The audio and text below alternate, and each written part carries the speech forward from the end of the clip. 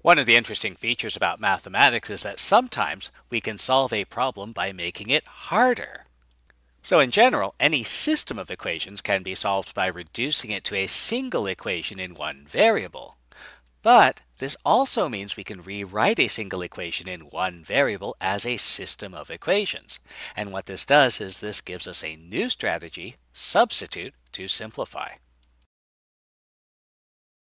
For example, we solved this system of equations earlier, and we solved it by noting that if e to the 2x is y, then e to the 4x is e to the 2x squared, that's y squared.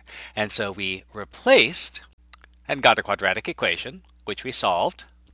And then once we knew our value for y, since y was e to the power 2x, we could then solve for x. And that gave us our solution, y equals something, x equals something. The thing to recognize here is that if you only saw the first equation, you wouldn't realize that this was actually part of a system of equations. So what if you only saw the first equation? So the crucial observation here is that even though these are exponential expressions, they are related to each other. E to the power 4x is e to the power 2x squared. So if we make the substitution y equals e to the power 2x, then we have. And when we do that, solving this single equation is the same as solving the system of equations, which we've already solved. And the only real difference is that the problem we're trying to solve only has one variable x, so we only need to state one variable x as our solution.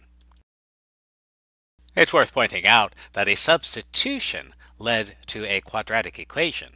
This situation is common enough that it actually has a name. We say that the equation is reducible to quadratic. And having introduced the name, we'll probably never specifically refer to it again. What's important is the process. A substitution leads us to a different type of equation that we can solve. The important thing to recognize here is that because these are nonlinear systems, there is no general procedure that always works. We always have to try things out, and if they don't work, we have to try something else or give up. Something we can do is look for any relationships we might find between the variable expressions. And in this case, our variable expressions are y to the 4th and y squared. And we might make the following observation.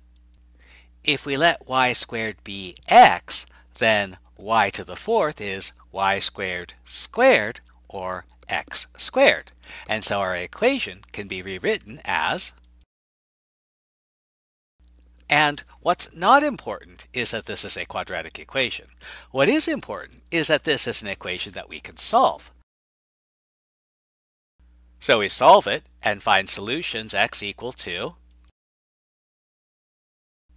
But equals means replaceable. If x is equal to 2 or negative 1, x is equal to y squared, so.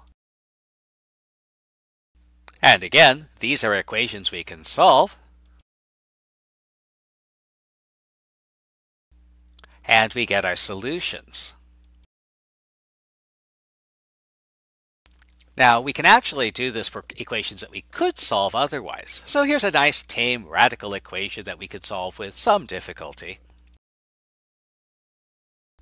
But we might also look at our variable expressions x and square root of x, and the observation we might make is that if we let y equal square root of x, then x by itself is y squared.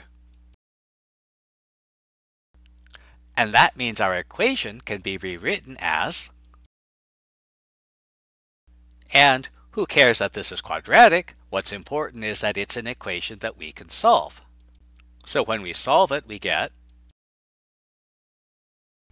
And equals means replaceable. Since y equals square root of x, we can rewrite. And we can solve the resulting equation.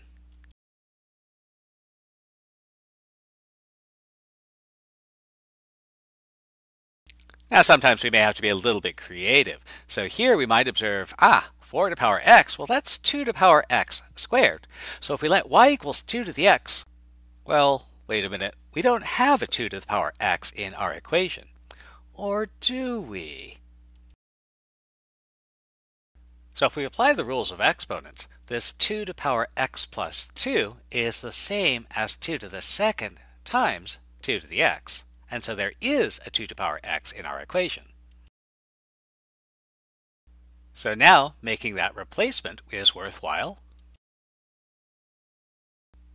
which we can solve. Equals means replaceable, so if y equals 3 or y equals 1, then 2 to the power x is 3 or 1. And we can solve these equations. And let's show off a little bit. Log of 1 is equal to 0, so this solution is 0, and our equation has two solutions.